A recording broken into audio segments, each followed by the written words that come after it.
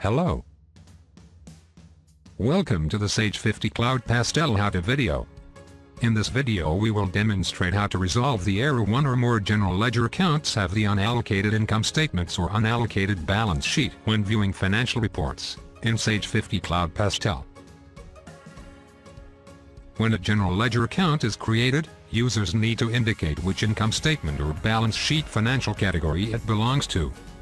This allows Pastel to place the account in the correct section on the reports. In the case this has not been done, the error will be received when viewing financial reports. To resolve the error, follow these steps.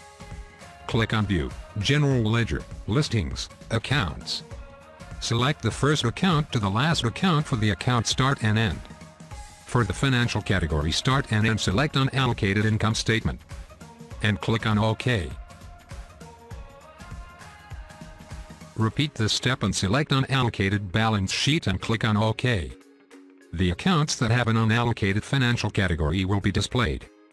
Go to Edit, General Ledger, Accounts and browse for the accounts listed on the report and allocate them to the correct financial category by clicking on the drop-down button and selecting the correct financial category.